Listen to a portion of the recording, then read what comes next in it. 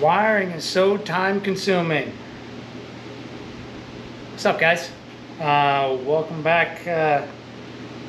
Shocker, we're working on wiring. I know. I've been at it for probably 5 hours, 6 hours today, and off and on throughout the week.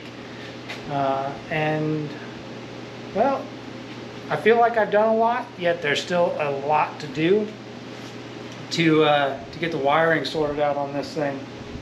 That harness that I got, I'm actually still not disappointed with it. So far it's worked out pretty well.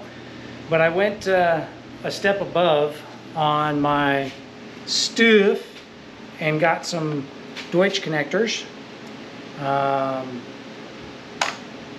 These things are awesome, I will say that much. And I got a generic kit, and then I paired that, oh, don't mind I'm crawling in, still got to do the radiator stuff. You want to come around this way so we can see it. So I got a generic kit which gives me connectors, you know, like this, which are being used in multiple places. This here, I went down and you went up. Well, yeah, I was grabbing it so I could, you know.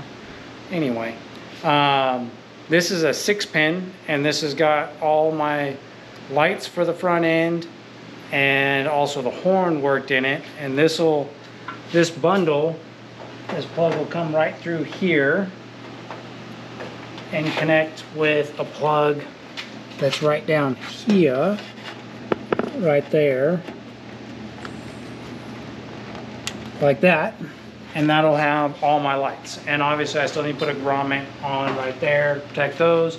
And that bundle is still gonna get loomed once it gets sorted out. I gotta figure out exactly how I'm gonna do all that. But once you have that set up, and then I've got everything routed, and it's kind of hard to see because I spent a lot of time trying to make it disappear. So this harness here that comes up, comes over to this bulkhead connector, which I had to get separate. And that bulkhead is the A bulkhead, and then I have my B bulkhead, which goes, as you can see, goes this way, down under the brake master cylinder, back behind the engine. And the A bulkhead has, like I said, it's got all the lights and stuff in the front, but it also has, this is an 8-pin bulkhead connector, and it's got my fan control in there, as well as my excite wire for the alternator, and my charge wire for the alternator is actually hidden within this same harness, which will come up, and then that's this wire right here. This is actually my charge wire, and that drops down onto a post. You want to grab one of those? They're right there on the table underneath, right there next to the meter, to the left of the meter, right there. Yeah. Okay. No, that's relays. They're in a baggie. They're right there somewhere though. Yeah, those. So that post is not actually just a power distribution. It looks like this, and this is the side that we're seeing right here on the outside. That goes through the firewall, and on the other side of the firewall is this spin-on nut that's going to be up by the fuse block, giving me clean 12-volt power on the inside of the car. And I went ahead and I did this for both the 12-volt and I did it for the ground. So I've got a clean ground on the inside and a clean ground to the outside. This ground is run to the top of the motor here and to the body right here, so that I have a motor ground and a body ground clean into the engine bay. And then my block is also going to be ground to the battery and to the chassis. The other thing I added, I went a little overkill on ground, so I've got a block to chassis, block to battery, block to ground post here, ground post to the body, and then I added another ground down here off the side of my alternator to the chassis. So many grounds. Just in the engine bay, that's 1, 2, 3, 4, 5 different ground points in the engine bay. I didn't want to have ground issues, so I put a lot of ground points in. And when I do this front light section, this will all have local grounds as well. So there'll be grounds all over the place. All the different circuits will be very well grounded. And then the harness that's back here, it comes down, it's all loomed in black split sleeve, which is this stuff. And the reason it's split sleeve is because you can open it. I prefer split sleeve. I find it easier to work with than the closed stuff, and I hate the plastic stuff. I mean, oh goodness, this crappy plastic stuff. Don't use this crap in your car. It's cheap, and when you first put it on, it doesn't look terrible. But after it heat cycles and starts to age, it starts to crumble and come apart and just looks like crap. Don't use that stuff in your car. It's yuck. Get a proper loom material. It's not much more expensive. You can get it in split sleeve or closed if you want to do just straight slip through. It's good stuff. But so yeah, I loomed everything back there, and that has my ignition. That has a 12 volt, a main 12 volt feed that passes behind the motor and picks up at the starter, which is then connected to the main battery cable, which I still have to do finish routing on that, but I'm not going to do that until the rest of the harness is done, because I actually want to tidy those up with them connected to the battery so that I get good proper lengths and get those secured. So both my main ground for the battery and for main power off the battery are still pending being finalized. And that's it. It tucks everything away nice and neat. I did choose to go with a later style HEI that's got the coil in the cap. This cleans up the wiring because I don't have to find a place to mount an external coil, which I like the style, the look of the smaller cap as far as being old school, but then you have to mount a coil somewhere and route another plug wire. I think this coil is leaking actually, so this coil is probably no good now. Yeah, it looks to be leaking. Anyway, that's not ideal. Whatever, it is what it is. So there's that. You'll notice that I've got two different temp sensors or temp sending units. One of them, which is this one here that's on the green wire, this actually goes to my gauge inside. This one here is going to go to a relay that's up here on the front that will trigger the fans thermally. I don't remember what the trigger temperature is. Oh well, I think that's over here somewhere. In your mess? Yeah, there we go. Trigger temperature.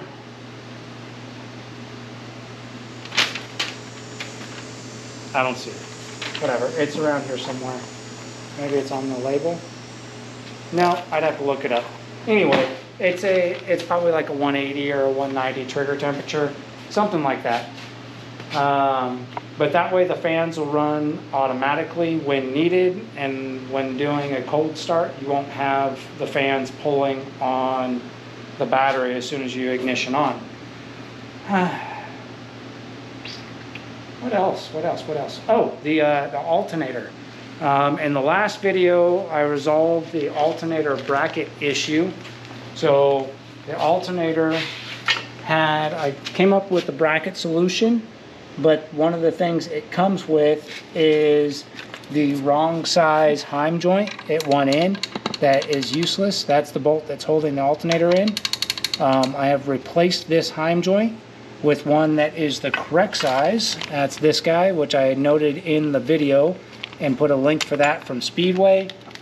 It's the same exact thread as the one that comes with the adjustable rod, The only difference is the eyelet is smaller in the center. You probably see that. That worked perfectly. So it worked exactly how I anticipated it would work, which is why I got a second one, because I'm going to use that same setup on that car. But like I said, there's still a lot of wiring to do. If we take a look over here, I have not gotten into any of that mess yet. Under the dash still needs to be done. It looks like a nightmare, but I don't think it's actually going to be a nightmare. There's just a lot of extra wire on this harness, so a lot of that will get cut off. You can see from what I did in the engine bay, that's all wire that I cut off right there. All dropped to get everything to be nice and tidy and at the right length. So that's good. Well, and I got extra wire for whatever. What else? Is there anything else exciting? I don't think there's anything else exciting. The brake master cylinder's hanging there. Don't get too excited. It was there to make sure that the wiring would go where I wanted to without doing anything. It's just finger tight on the nuts. So yeah, we still got to do that. I did, because of where I ran the wiring behind the motor and where the pivot is, I did hook up the throttle linkage to make sure that that does not create any issues there, and it does not. So that's still going to work out for us. But I think that's really about it. There was something else. Oh, I was going to tell you about the cool stuff I found that has been extremely helpful. Come around on this side. We'll show it over here where I can easily do it. Oh, okay. I know, in and out. Just so you know, if you're wiring your engine bay and you can stand where I'm standing right now, it is much less stressful on your back to be able to work on it from here versus standing right out here. That little bit of difference makes a huge difference. So keep your radiator out of the way until you actually are ready for it. But I digress. Back to what I was saying. A couple of useful bits that I got that have made this job great for figuring stuff out without going permanent until I'm ready is, one, these little guys. This right here is a magnetic zip tie holder. So you take this, you put a zip tie through it, put it where you want it, and say I wanted to shift this whole harness, I can grab it right here, and they hold pretty good, but I can move that one and then put that one right there and take a zip tie, which I'll show you what's great about this zip tie here in a second, but I can pop that zip tie in, and there we go. Now that holds right where I put it. And I want to put it, tuck it down lower, I can just move it down lower, and that's where it'll live. And they hold well enough that I actually think that they should hold up just fine going down the road without having to do any permanent attachment. I mean, they're stout little connectors. So, and then the other thing about this that came in super handy is I went on and I found zip ties that are reusable with a little release on them, so that I can just back them right back off and move stuff and change things. So as I'm sorting out my wiring, figuring out where it wants to go, realizing I have to add a wire in a run, I'm able to just, I need to move this whole connector. I can drop bolts, that's what I can do. But I can, unplug the connector, grab this, and move the whole thing, which unfortunately I ended up with one wire that had to jump from the A loom to the B loom, and I didn't put a connector in right here, so I don't have the flexibility to just take it all the way out like I originally had planned. It's still doable, you just have to take another connection apart downstream a little bit further for that wire to come out. But you can, with these, I mean, basically it's real easy to get your stuff organized and figured out without wasting zip ties, without screwing connectors in or keepers. I have some of those around too. anyway, the little hoop deals that you use self-tappers with, those work great for managing stuff, but you can only put them in one time. Once you drill that in there, you've drilled a hole, and you really don't want to move it, otherwise you end up making a gazillion holes. So these have come in extremely handy to just be able to do temp layout, figuring out where things are going to go, how it's going to mount, all that sort of good stuff. And like I said, I'm confident that they hold well enough that they'll stay there going down the road. So that's between the temporary zip ties and these little guys, which I bought a whole big pack of. It has made working in and out and back and forwards through the harness, adding and removing things as needed, a much simpler process than it would have been otherwise. See, I mean, you can see they hold pretty good, and that's just to the sheet metal. So if I had a fish scale, I'd figure out what the lift force on them is, but I don't have a fish scale. But yeah, so that's the update on where we're at now. It's Labor Day weekend. It's Saturday afternoon. This evening I have a family deal that we gotta go to a dinner, so it's gonna kill my evening's worth of progress, but it's okay. It's for her birthday, so happy birthday, Justin. Huh? And you have 2 days until the weekend's over. Yeah, well, as I was getting there. Yeah. Don't interrupting me. I can. I know, and you do. But we'll just be ready for next weekend. I don't know. Right about now, I'm blaming you. If this isn't ready, here, turn that thing around. Turn that thing around. No. Give me. If this car is not on the road next weekend, do you know whose fault it is? Yours.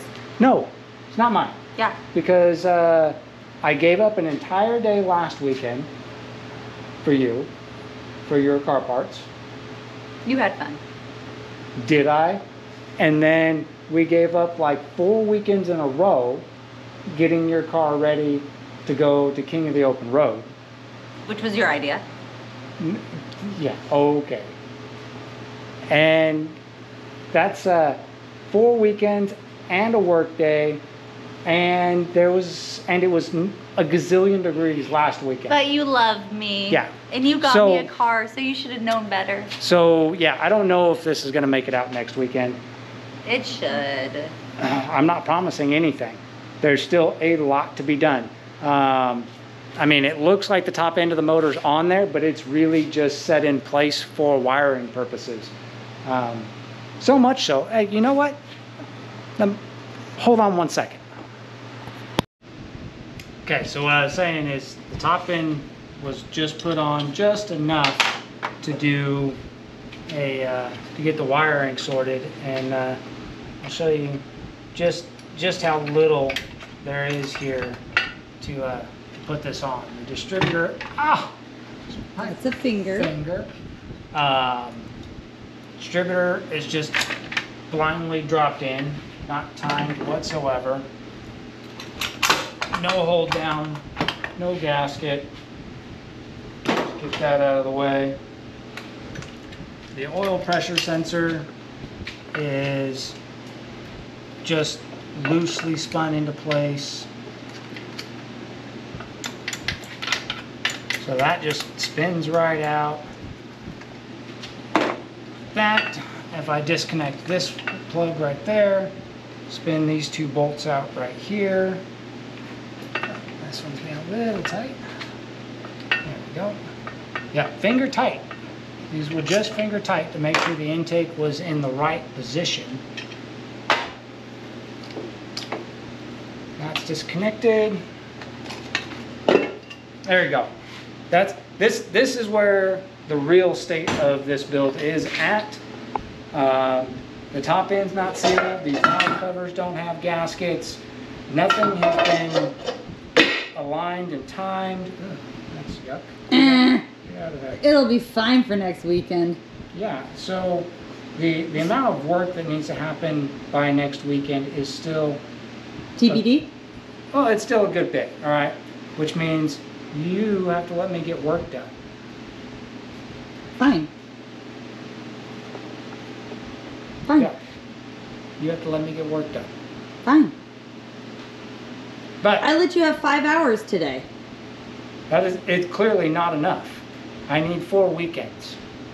You had 4 weekends. And you stole them all. You love me. It's okay. Anyway, that's the update on the wiring. Like I said, when the very first video where we started doing the wiring,